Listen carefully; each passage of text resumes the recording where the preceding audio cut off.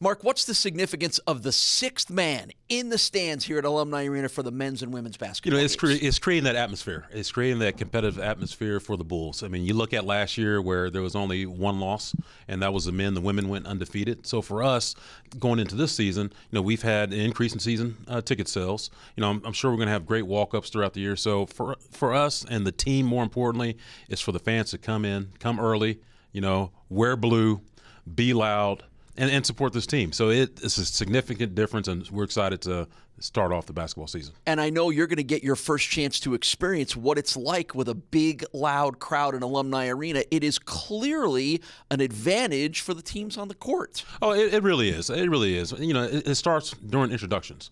When you do the intro video and the lights are out and the spotlights on our starters, they fill it then. And there's also those times during the game where you might need that big defensive stop, or you might need to hit that three and what have you, and the crowd erupts.